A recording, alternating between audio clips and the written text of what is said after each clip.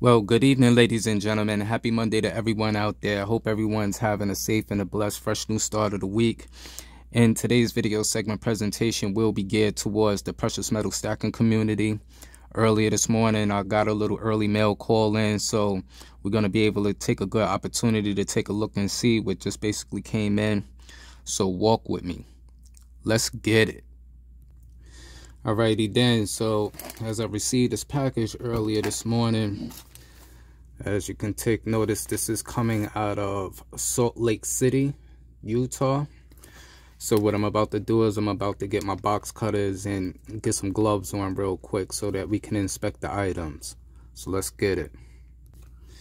Alrighty then, now that I got these gloves on, I really don't like these latex gloves because they're kind of big. I don't have an extra set of a smaller version, but see how the seller package things.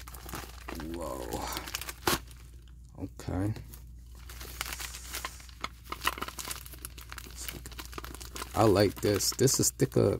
Whatever the seller, the packaging that he put this in is thicker than the one that Atmex actually sends.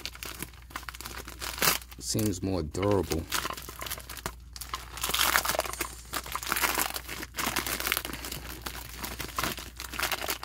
We can get things out of here. Okay. All right. So now that I got the item out,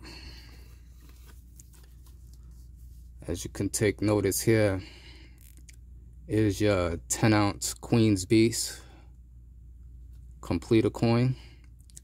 This is nice. Okay, you can see that it has its reeded edge.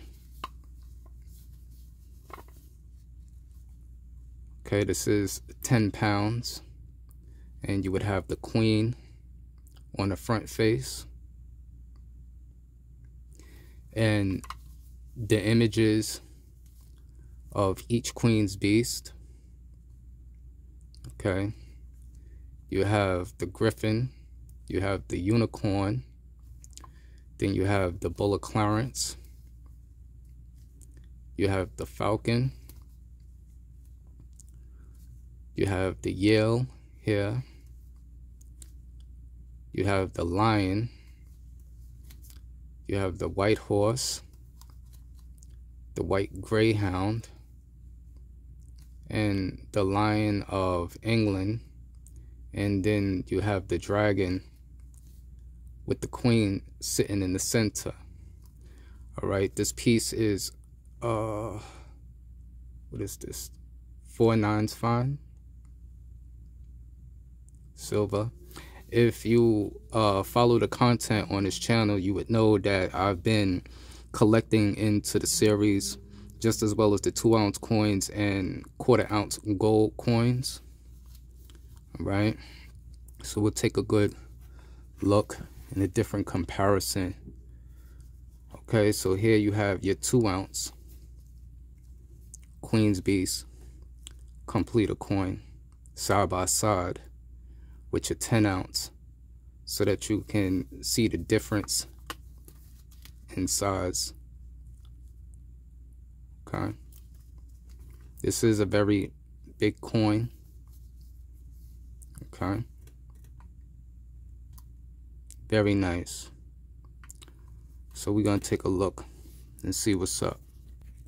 All right, for this shot I had to take the camera from off the stand, all right, for the particular angle. But at the prior moment, this is where I'm at in the set with the Queen's Beast.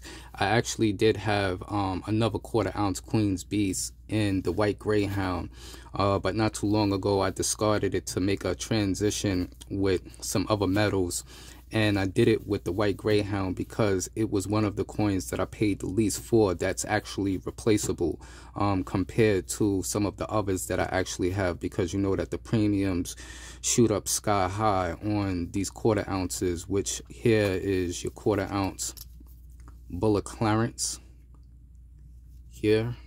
Excuse the gloves because these gloves are kind of big. Matter of fact, let me get the gloves off, knowing that they're in capsules. Just give me a second. All right, so give you a nice clear look. All right, this is a 1/4 ounce. This is 2018.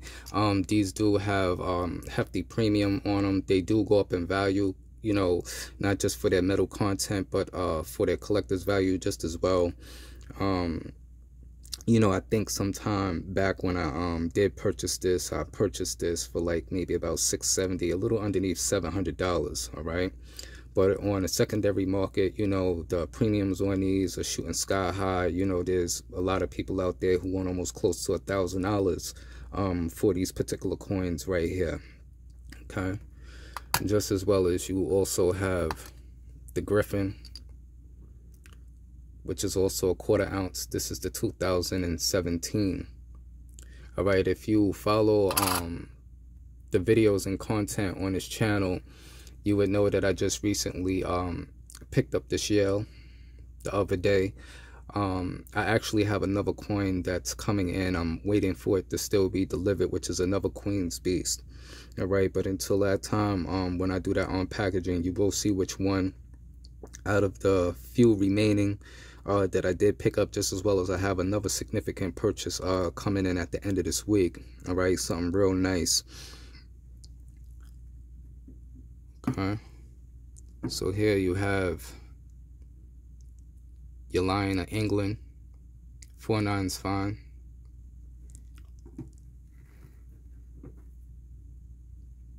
And you have your White Horse. This is the 2020. And here's your Griffin. All right, so as you take notice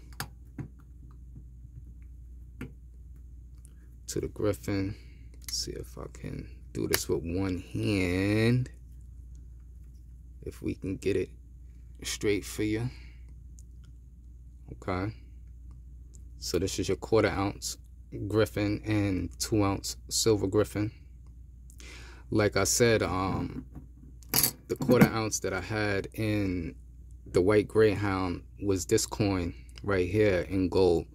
But like I stated, I did discard it, but I will replace it and put it back into my stack, only due to the fact that it was the coin out of many that I paid the least premium. I could have used a different metal to make the transition, but on that day that I was going to make the transition, I wanted to make things as simple as possible. So fortunately, I just happened to use that coin.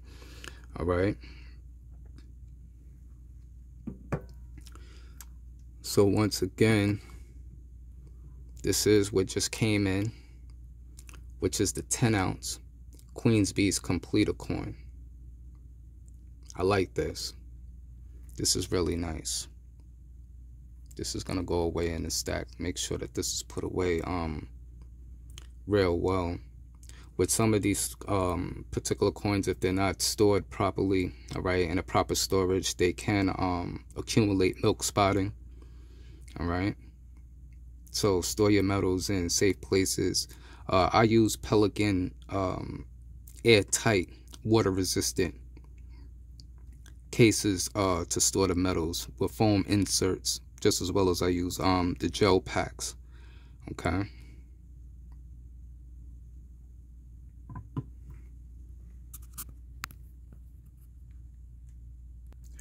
Alright, we're going to end this video right about now. I want everybody to keep it a safe and a blessed evening out there. And until that next unpackaging video for my tool community, to that next Snap-on Friday and Toolbox Tour, and just as well as every other content that, you know, I decide to put out on a platform, we're going to check you later. Peace.